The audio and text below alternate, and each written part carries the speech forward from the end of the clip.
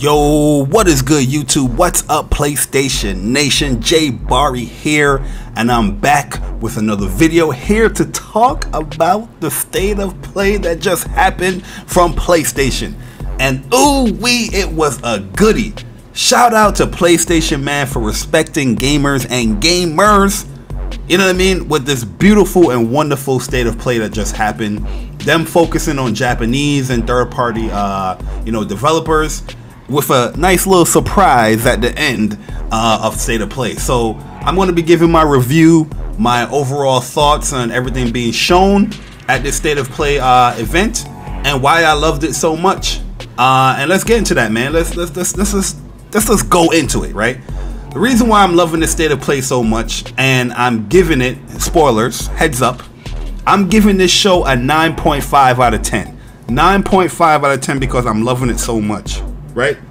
The reason why I'm loving it so much is that they didn't have 20 games being showcased. They didn't have 30 games being showcased. They had 10 games being showcased, and they looked amazing. Well, majority of them looked amazing.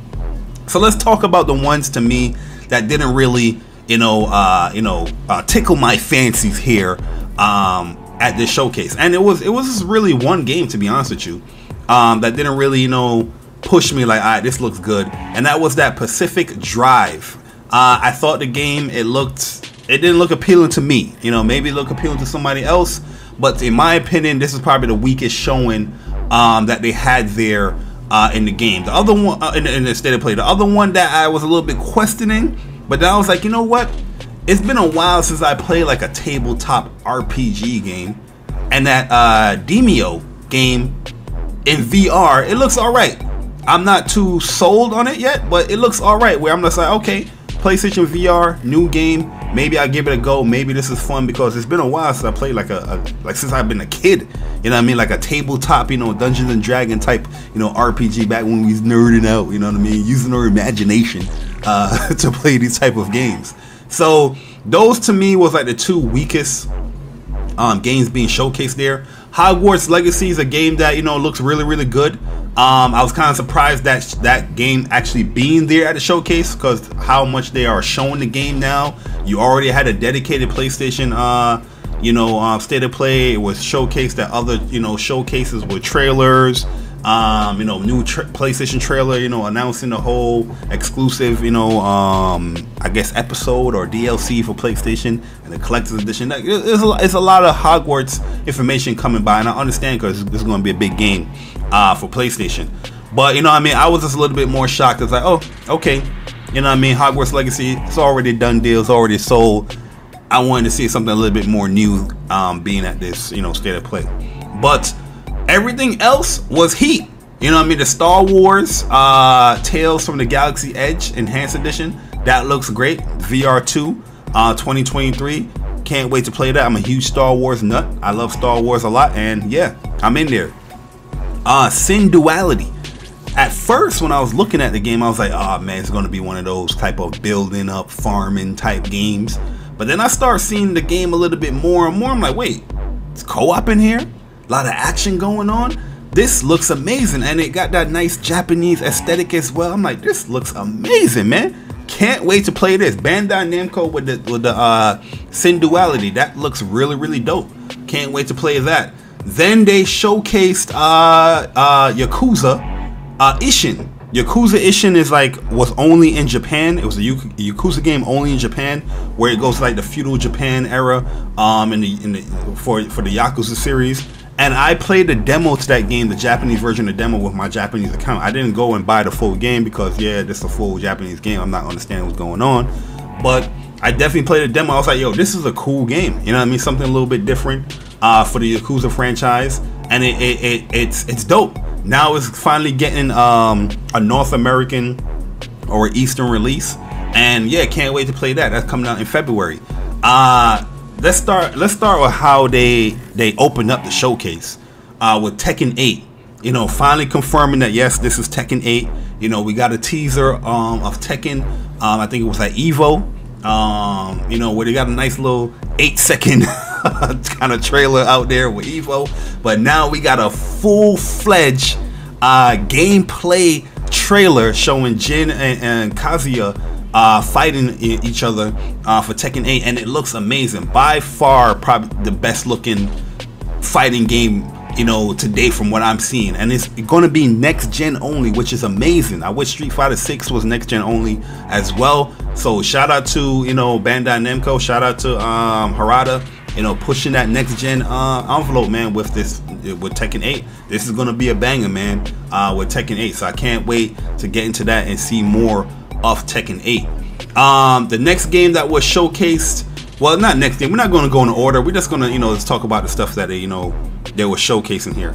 But another game that got me super excited was Stellar Blade. So this is formerly known as Project Eve. They got a new story trailer. That the music sounds amazing. Everything about this trailer is just amazing, man. Can't wait to play this game, man. Eve, this character looks dope. All the other side characters look dope as well. That's, you know, going along with her journey, and I can't wait to dive in and get more of this game. 2023 coming to PlayStation 5, and it's PlayStation published as well. It was under the whole SIE banner for this game. Another game that was under the SIE banner was Rise of Ronin, new action RPG from Team Ninja, under the SIE PlayStation banner. I guess PlayStation is going to be publishing it, and you know, both games are PlayStation 5 console exclusive, so they're only coming to PlayStation 5. So we got a future glimpse of what PlayStation is going to be delivering for the PlayStation 5, and this is something that I wanted. You know what I mean? I wanted PlayStation, you know, to have, you know, some Japanese games being, you know, showcased, and, you know, focus on some Japanese games, because that's the lifeblood of PlayStation, and showcase some stuff for the future of PlayStation 5. This is not first party, by the way, but it's still PlayStation 5 console exclusives, and something still under, you know, the PlayStation umbrella of, you know, Sony Entertainment, Sony Interactive Entertainment.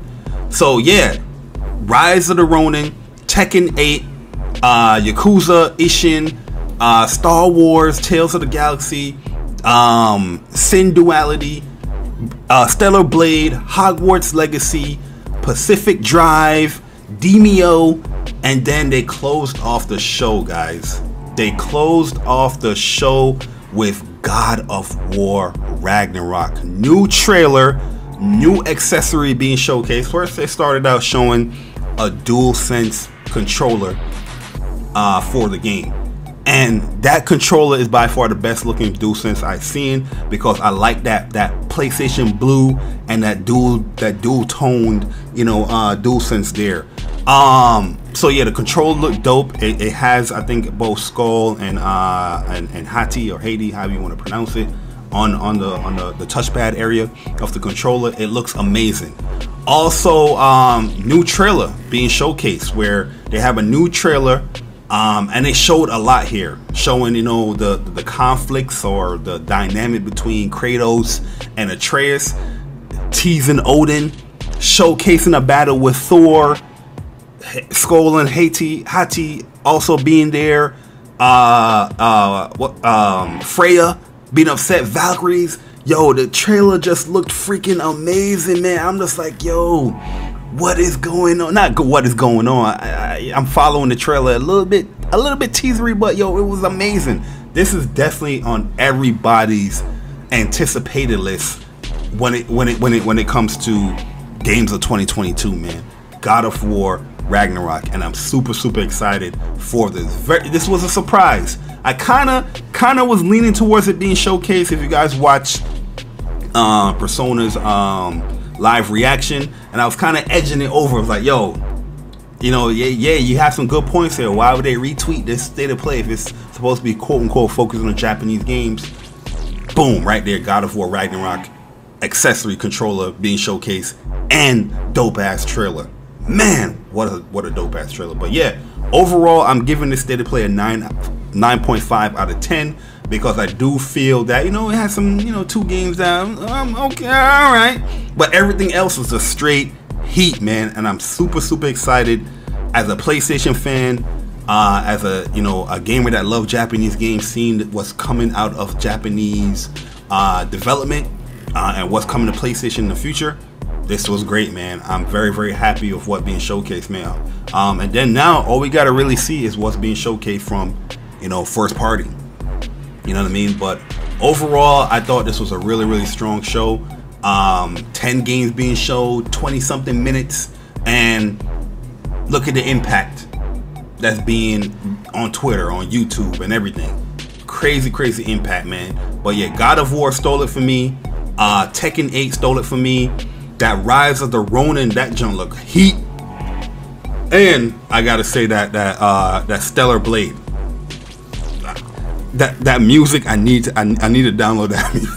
That music is just heat, yo. It's just straight heat, man. But yo, let me know your thoughts in the comment section below on State of Play. And also, I will be doing a breakdown for Stellar Blade trailer, God of War trailer, Tekken. We're gonna see what Tekken, you know what I mean? Like Tekken, I've been off and on Tekken. I haven't been really focusing on Tekken on 7 like that. You know, when a new character come out that, you know, I main, you know what I mean? I play it here and there. But I definitely want to, you know, talk about Tekken as well, man. But yeah, definitely going to be a breakdown trailer or a breakdown video from me when it comes to Stellar Blade and God of War for sure. But yeah, but let me know your thoughts. What was your thoughts on State of Play? Did you like it? Did you love it? Did you think it was great? Did you think it was mid? Let me know in the comment section below. And definitely don't miss What's Up PlayStation podcast this Saturday, because we got a lot of heat to talk about this week, man. It's gonna be good. It's gonna be good this week. Trust me, man. Trust me. But yeah, enjoy the rest of the gameplay. Oh, there was a lot of cool stuff. Okay, because Nintendo as well was showcasing some cool games that's coming to PlayStation. But we'll talk about that in like a Speak from the Heart, because we're bringing back Speak from the Heart this week. But yeah, let me know your thoughts in the comment section below. If you enjoy it, hit the like button. If you enjoy it even more, subscribe. It's your boy Jay Barry, and I'm gone. Deuces.